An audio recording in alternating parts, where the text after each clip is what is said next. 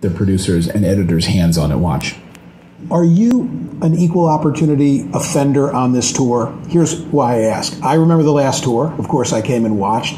Very much, about Trump.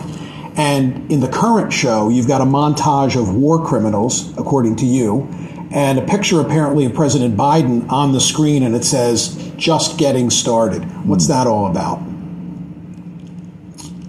President Joe Biden? Yeah.